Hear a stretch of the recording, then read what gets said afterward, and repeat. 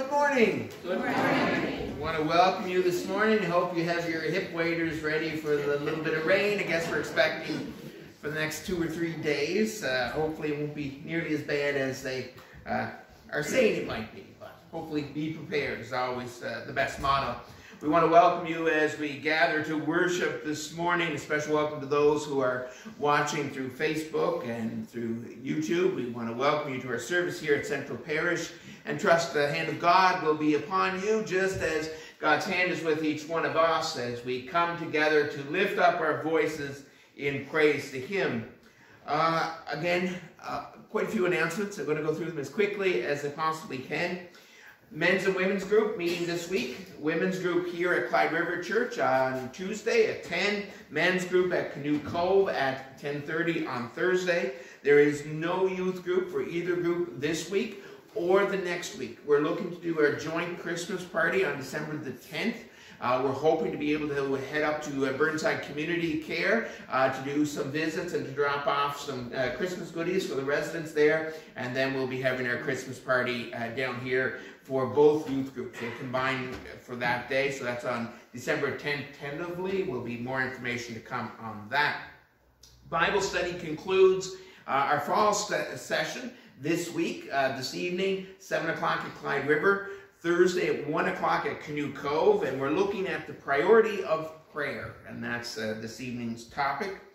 Also, please remember a big thank you actually to everyone for helping out with the Christmas shoe boxes this year. We had over 50 shoe boxes this year come in for the church, so a big thank you to everyone for helping out with that one. And also a big thank you to everyone who helped out with the COVE church food drive last Sunday afternoon. The food was dropped off Monday afternoon, and it was well received, and a big thank you to everyone who participated in that. We will be doing an elders election for the congregation here in CLYDE River. We'll be looking for 3 elders this time. We are on term service for elders. The ballots for the elders election will be going to members of the congregation, and they will be distributed on December the 5th, and we're asking that those ballots be returned on the 19th. You'll be receiving your ballot, and you're asked to mark either 1, 2, or 3 X's on the ballot beside the name you believe God is calling to serve as an elder for this congregation. You're asked to then insert it into the envelope you're given, write your name on the front of the envelope, and then hand it back in either to an elder, to myself, or you can put it in the offering plate. We will have plates available at the door for them. Please don't write your name on the ballot. We don't want to know your name or see it on the ballot anywhere. Please put it on the outside of the envelope just so that we can collect all the ballots back from everyone. So be in prayer for that as we select 3 elders for our congregation. Also, online auction is going very well. Please follow along on Facebook if you aren't already. And if you think you're being successful, you might want to check through the items you're bidding on because you might be in for a surprise. Maybe somebody slipped a little bid in there ahead of you. So just be careful on that one. You could be doing what I'm doing, waiting until near the close of the week. However, don't be like me because I'm liable to forget to bid and then I'll be in trouble. The auction closes Friday at 5 p.m. so the bidding will be ended at 5 p.m. on Friday, and then winners will be announced and collected. We'll be sending messages on Facebook to those who are successful bidders for that. If you have entered an item for the auction, and if you know that item isn't going to be here on collection day, which will be next Sunday afternoon, if it's not going to be here, can you please contact Sherry about that? We do need to have your information so that the person who's a successful bidder can contact you or get a hold of you to make arrangements as to when, I'm guessing it'll be mostly baked goods, will be dropped off. That's a great way to plan your Christmas baking. Have somebody else do it, and then you just get to enjoy it. So please remember the online auction. Keep an eye on it this week throughout the week, and it closes on Friday at 5. I think, oh, Sunday school. Next week, Sunday school will be over at the community center. Just want to make that announcement. Sunday school in the community center next week because we're having a whole bunch of auction items downstairs on the weekend, Saturday and Sunday. So please remember, Sunday school next Sunday at the community center, worship here as usual. Those are our announcements. We do want to extend birthday greetings. Wayne McKinnon had a birthday on Friday, I believe, and Donna McDonald had a birthday, I think it's today. And I was told it ends in a 0. They didn't tell me any more than that, so I'll just leave it alone at that. So we want to extend birthday greetings to both of you as you celebrate your birthdays this week. Let's join together as we share our call to worship. Say among the nations, the Lord reigns. Let the heavens be glad and the earth rejoice. The Lord is coming to judge the earth. God will judge the world with righteousness and truth. So let us worship God with praise and honor.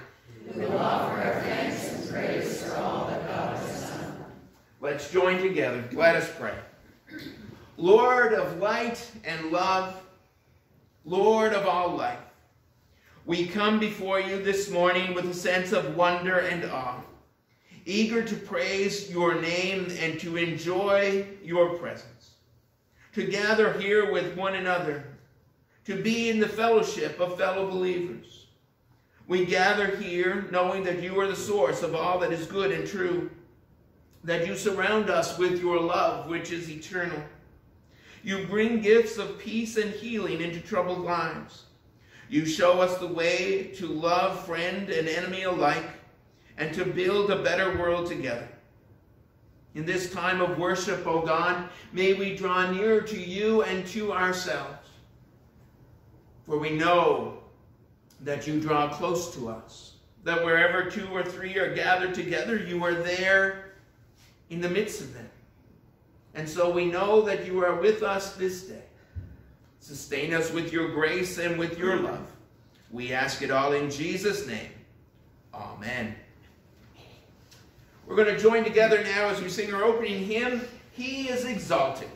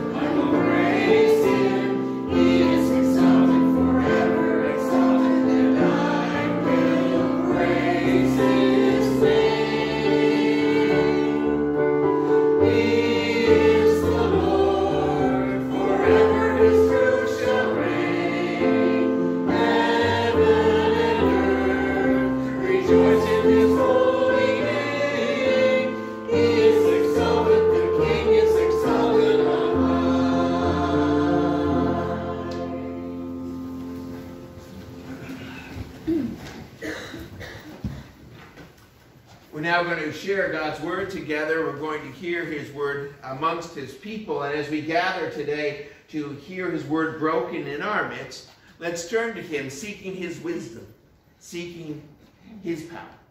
Let us pray. Wondrous God, teach us your ways and give us the grace to follow them. Give us eyes to see the world as you do. Give us hearts to love the world as you do. And give us the wisdom to discern how best to live as followers of Christ. May our lives share the power of the living word. May our lives show the grace, the peace, and the love seen in and through Jesus Christ. May it be seen in us, and may your word continue to teach us how to live for you. Sustain us now, we ask in Jesus' name. Amen. A responsive reading this morning is taken from Psalm 93.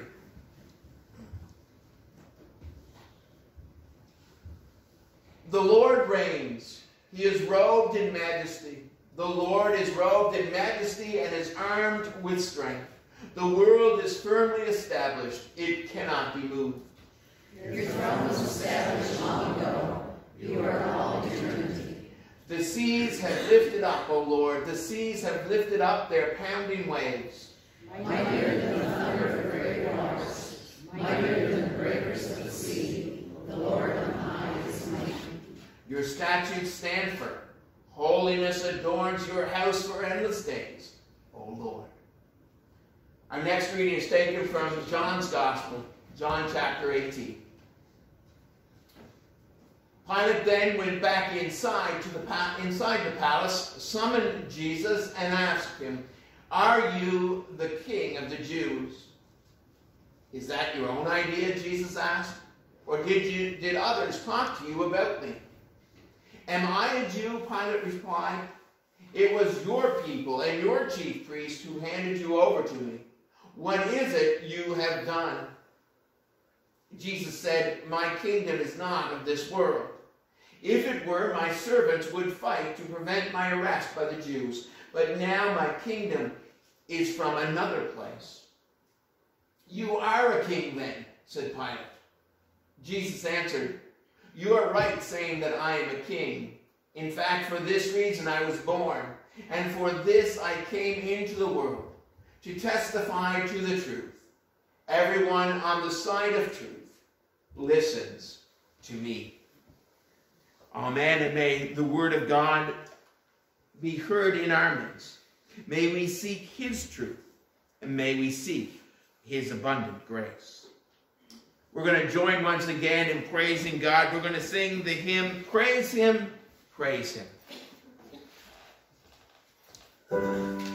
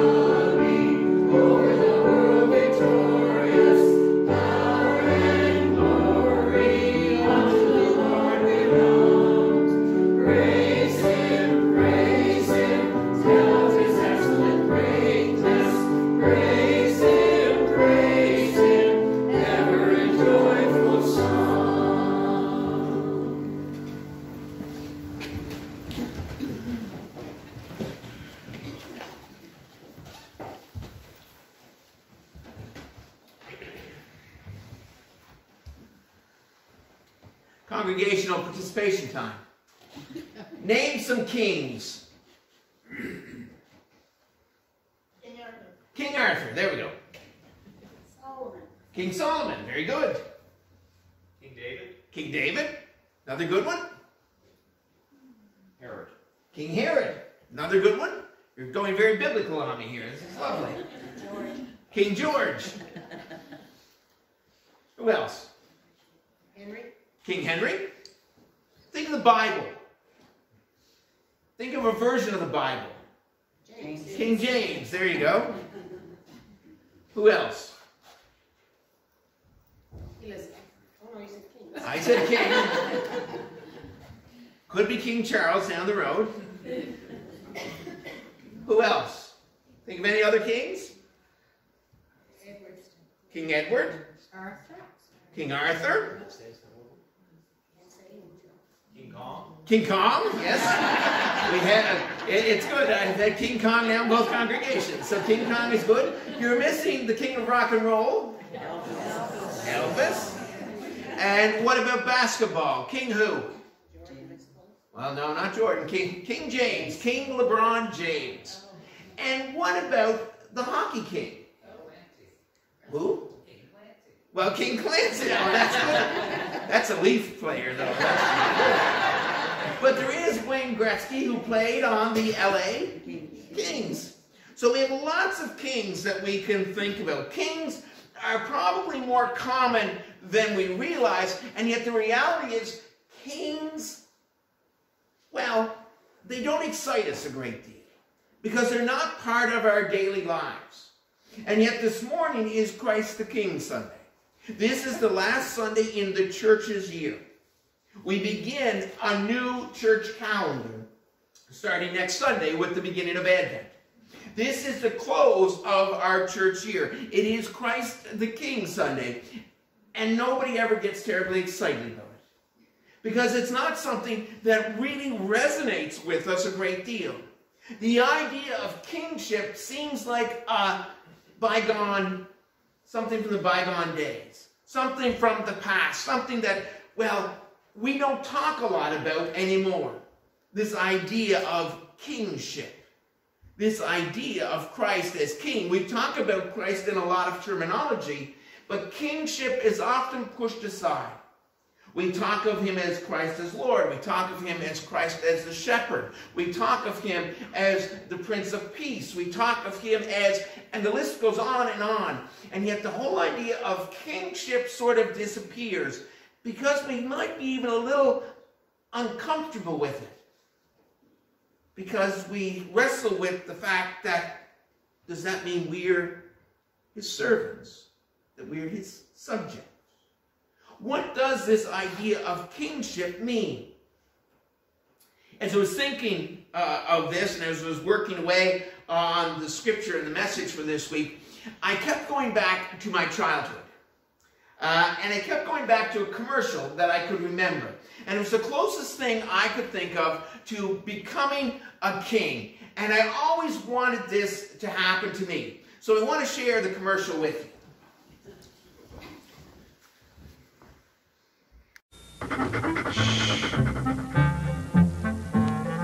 Ah, there's the butter. What was that? I'll check. Hi. Say hello to the buttery taste of Imperial margarine.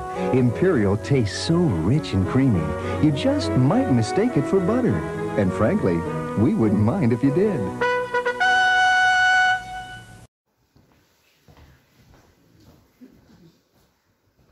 All the times I ate margarine, I never got a crown on my head. Try as I might. But for a lot of us, that's really what kingship is about. It's about wearing the crown. It's about that idea of having people as your subjects. It's about power. It's about prestige. It's about kingdoms. It's about knights. It's about round tables. It's about battles and wars. It's about a throne. And yet this morning we're talking about a king who is very different than that. A king and a kingdom that is incredibly different than what we perceive, than what we know, than what we realize. Jesus was called king many times in Scripture. He was called King of the Jews 18 times throughout the New Testament. He was called King of Israel 4 times. He was called the King who comes in the name of the Lord once. And then on top of that, he was called another 8 times King. Over and over and over again in Scripture, we see Jesus is referred to as a king. But what's fascinating is that in all the New Testament, Jesus never refers to himself once as king. He never says, I am the king. I am the King of the Jews. The closest he came is in our portion of Scripture that we shared this morning. Between the dialogue between him and Pilate, who was representing a king. He was representing Caesar. And so here the dialogue, the discussion was taking place, and finally Pilate says to him, you are a king then. And Jesus says, you are right in saying I am a king. Even there, Jesus doesn't say, he doesn't come out and say, I am a king.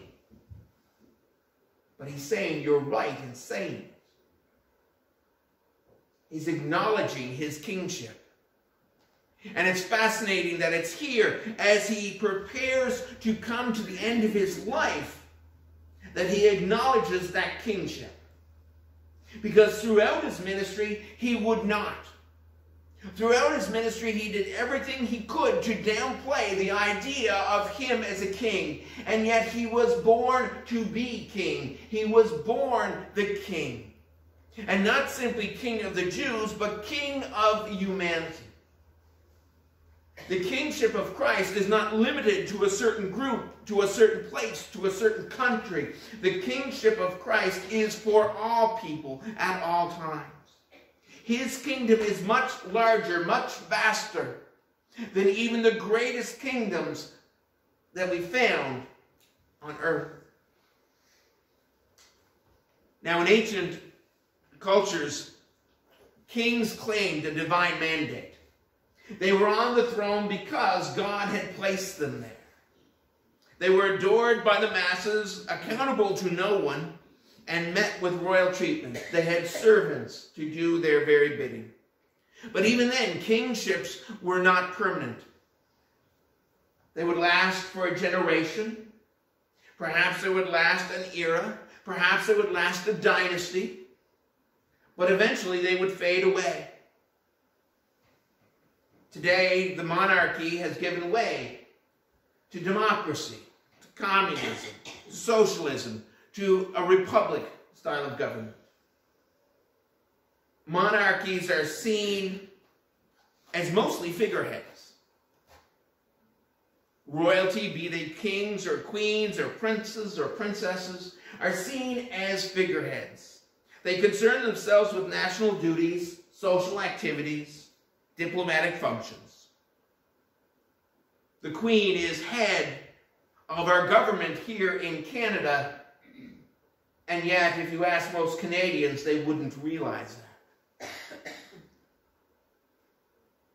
That's the way it is with royalty and kingdoms. They're not the same as they used to be. And yet, time and again, we hear throughout Scripture the idea of the kingdom of God, the kingdom of heaven. That is the kingdom that Christ speaks of. And it's the kingdom that Christ references in his dialogue with Pilate. And you can see them going back and forth in this whole idea of what does it mean to be a king? What does it mean when they call you king? Where is your kingdom? And Jesus is telling Pilate that my kingdom is from another place. He's making the assertion that his kingdom is not of this world. His kingdom is not something that we will see tangibly in our midst, except it is. The kingdom of God is not defined by borders or boundaries. The kingdom of God is wherever God's people are, wherever you and I are. That is where the kingdom of God is found. You and I are standard bearers for the kingdom of God. You and I are standard bearers for the King of Kings and the Lord of Lords. And so where you go, where I go, where we go, the kingdom of God goes. And the kingdom of God needs to be shared. The kingdom of God needs to be proclaimed. The kingdom of God needs to be honored. We've all grown up in a monarchy. We've all grown up with royalty. And it's fascinating. And I don't know whether you've watched the series. Lisa and I have been watching it. Netflix series, The Crown, which is a fascinating look at the royal family. Basically from before Queen Elizabeth's reign up until the present day. It's going to be 6 seasons long. And it sort of gives almost a behind-the-scenes look at some of the major events that took place within the reign of Queen Elizabeth. Some of which are factual, some of which are, let's say, not factual, as the case may be. But it has stirred a great deal of interest in the royal family. It has stirred up that sense of interest that hasn't been there in a long time. It stirred up that sense that these are interesting people. And these are our queen. This will be our future king. Or future kings, as the case may be. And so we wanted to know more about them. This royal family. This royal family that receives over $11 million a year from the British government in order to run their household. This royal family that makes approximately $189 million a year on land holdings that they have throughout Great Britain. This royal family that can still excite people when they come to visit. And I will say that will be my claim to fame. I had a snack with Prince Charles when they were here. Lisa and the community choir played for Prince Charles on his visit to PEI, and I got to have a little snack with him. Nice guy.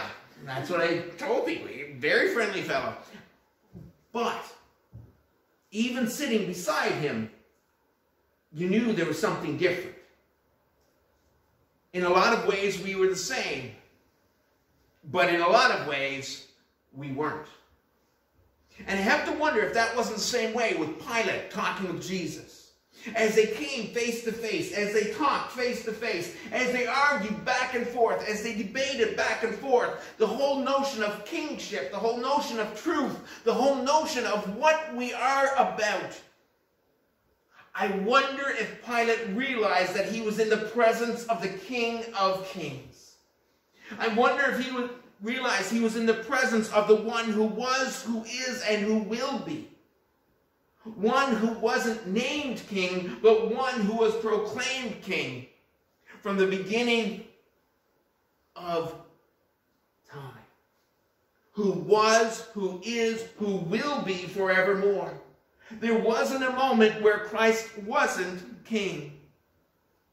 And you and I have the honor of calling him our king.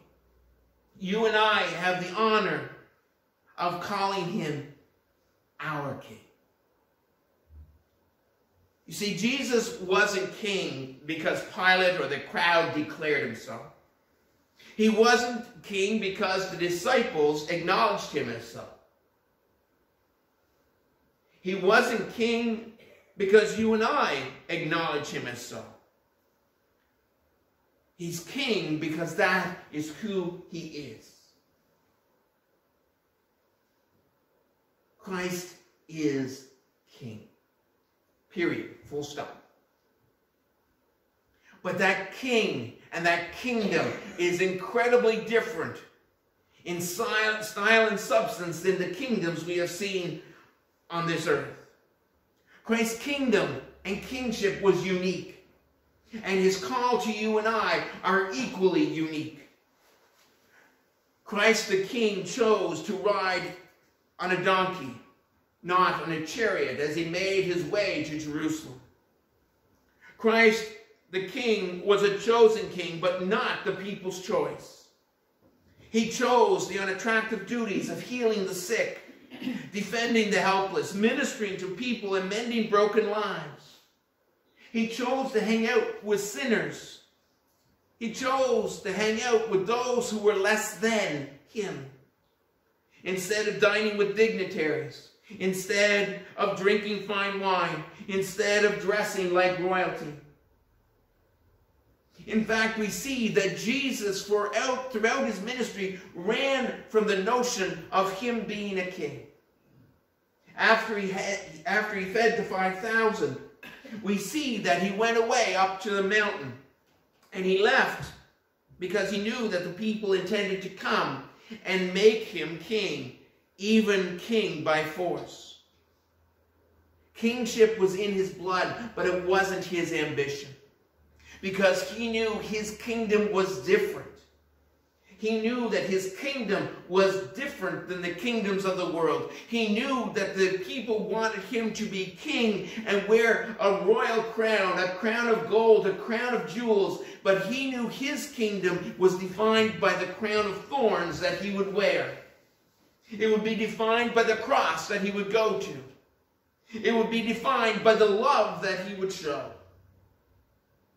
And ultimately, it will be defined by the kingdom we establish in his name. Christ the King Sunday is often seen as something that we struggle with to make sense of or to apply to our lives. For me, Scripture always comes down to how can we apply it to our lives today? What does this say for us today? How can we take it from here and apply it in the world around us?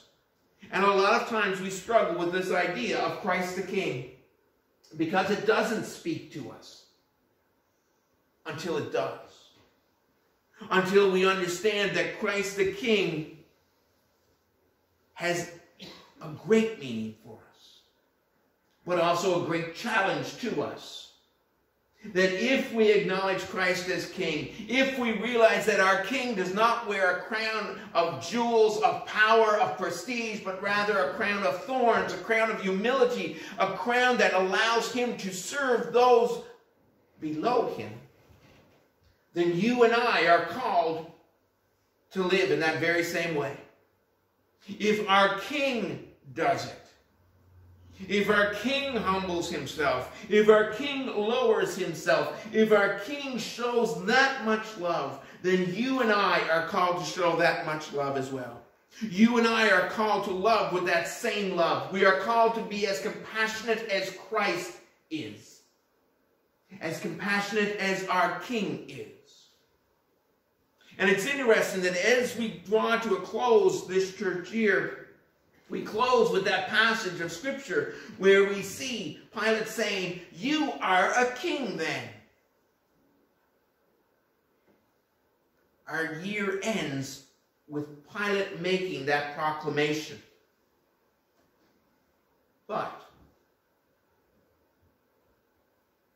in a couple of weeks, as our new church year begins,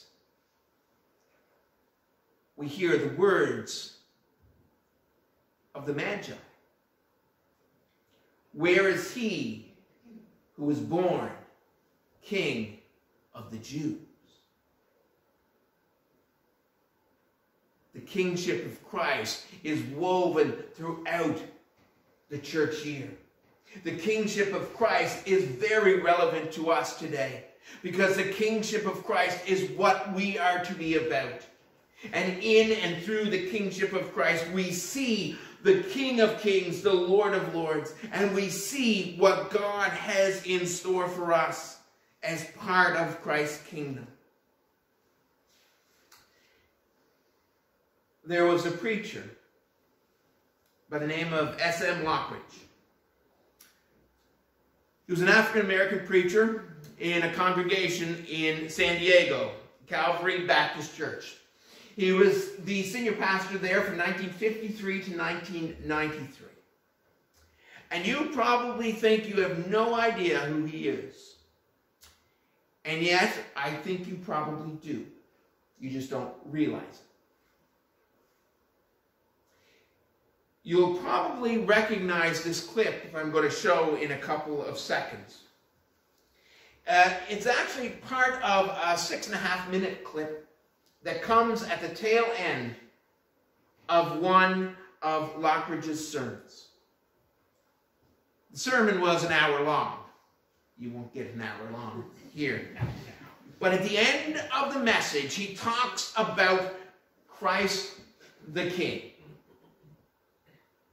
But he does it in such a powerful and profound way. I have never, ever, ever heard anyone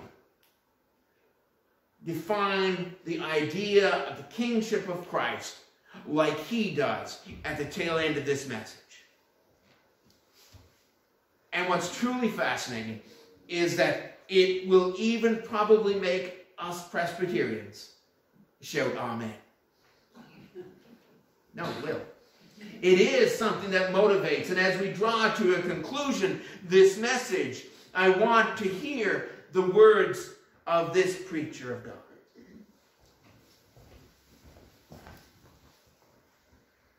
The Bible says, my king is the king of the Jews. He's a king of Israel. He's a king of righteousness. He's the king of the ages. He's the king of heaven. He's the king of glory. He's the king of kings. And he's the Lord of lords. That's my king. I wonder, do you know him? My king is a sovereign king. No means of measure can define his limitless love. He's enduringly strong. He's entirely sincere. He's eternally steadfast. He's immortally graceful. He's imperially powerful. He's impartially merciful. Do you know him? He's the greatest phenomenon that has ever crossed the horizon of this world. He's God's Son. He's a sinner's Savior. He's the centerpiece of civilization. He's unparalleled. He's unprecedented. He is the loftiest idea in literature. He's the highest personality in philosophy. He's the fundamental doctrine of true theology. He's the only one qualified to be an all-sufficient Savior. I wonder if you know him today. He supplies strength for the weak. He's available for the tempted and the tried. He sympathizes and he saves. He strengthens and sustains. He guards and he guides. He heals the sick. He cleanses the lepers. He forgives sinners. He discharges debtors. He delivers the captive. He defends the feeble. He blesses the young. He serves the unfortunate. He regards the aged. He rewards the diligent. And he beautifies the meek. I wonder if you know him. He's the key to knowledge. He's the wellspring of wisdom. He's the doorway of deliverance. He's the pathway of peace. He's the roadway of righteousness. He's the highway of holiness. He's the gateway of glory. Do you know him?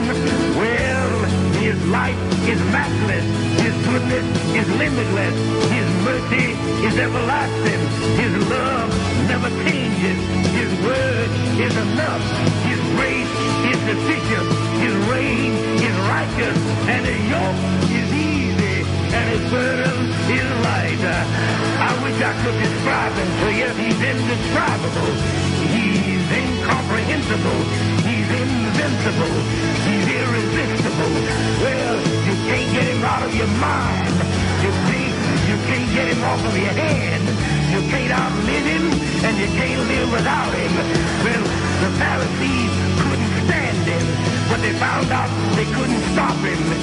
Pilate couldn't find any fault in him. Herod couldn't kill him. Death couldn't handle him, and the grave couldn't hold him. Yeah! That's my king.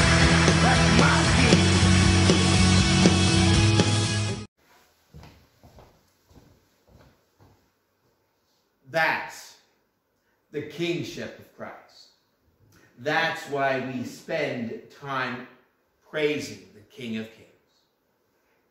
And that is just a glimpse of the King that we serve. Let's come before him. Let's pray together. Loving God, we thank you for the words of your people. And we thank you for the words of Reverend Lockridge. Words that remind us of the King of Kings. That give us a glimpse of what he means to each one of us. Help us, oh God, to take seriously his call. To know that we are part of his kingdom.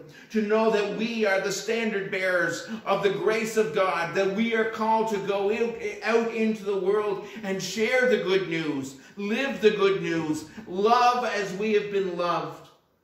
Knowing that there will be times where we will struggle. Knowing that we have a king who knows that struggle. Who knows our burdens. Who knows our uncertainties. And walks with us. Knowing that we have a king who wears a crown of thorns, who knows the pain of this world, and yet continued to go and suffer, even to the point of the cross, because his love compelled him. May our love compel us. May we be willing to go forward. May we continue to share the good news of the kingdom. Even in times of uncertainty, even in times of difficulty, even in those moments where we struggle greatly. For we know that you are the one who walks with us. You walk with us in times of danger. You walk with us in times of despair. And even as we come before you this day, we do so knowing that we seek your grace. Knowing that we seek your strength, knowing that we seek your wisdom, and knowing that you will share it with us. Help us to realize what your kingdom is about. It is not about power. It is not about getting the upper hand. It is not about being victorious. It is about being a servant. It is about walking humbly. It is about walking lovingly. It is about putting others before ourselves so that your love might be seen and so the cross might be proclaimed.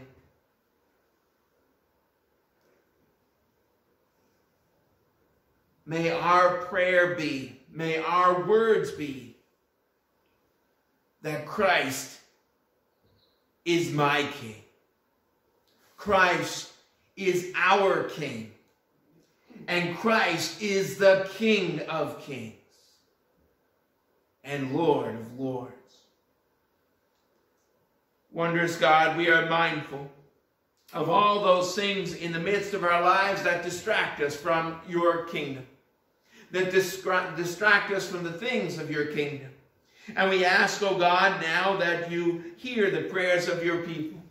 As we lift up to you our worries, our concerns, as we lift up to you our brothers and sisters in Christ, as we lift up to you situations from across the globe. Lord, may you hear us. May you hear our prayers.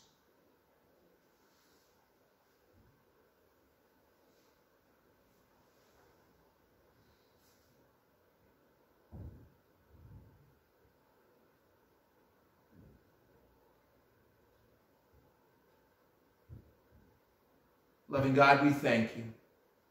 We thank you for your grace that sustains. We thank you for your Holy Spirit that grants us your wisdom, your knowledge, and your understanding. We're mindful of the many needs around us. We ask, oh God, for your hand to be upon the McPhail family as they mourn Joanne's passing. May you strengthen them and comfort them in this time of loss.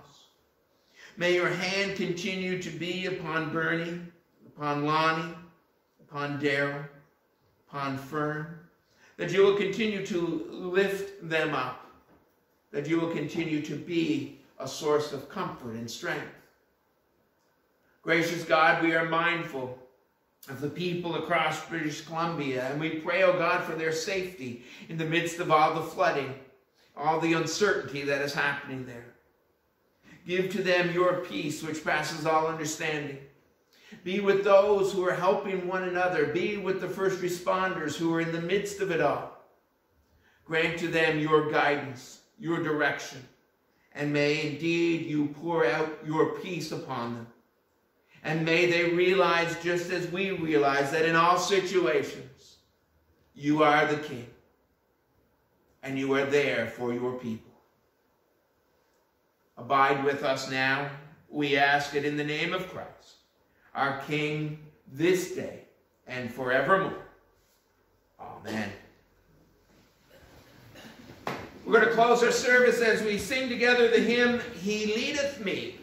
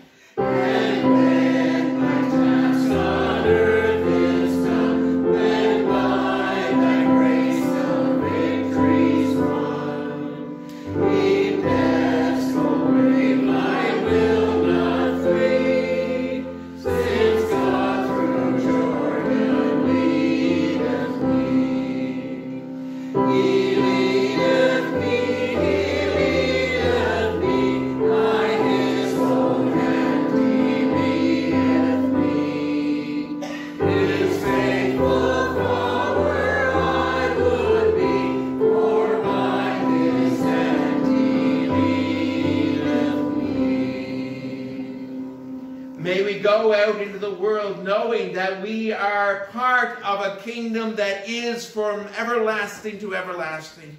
That we serve a King who loves with an unending love. That we serve a King who is compassionate, who is gracious, who is merciful, and who calls us to bear witness to those gifts in our lives and how we live and how we walk with Him. May we go into the world proclaiming the hope, the joy, the peace, the love, the graciousness of God the Father, Son, and Holy Spirit, one God both now and forevermore. Amen.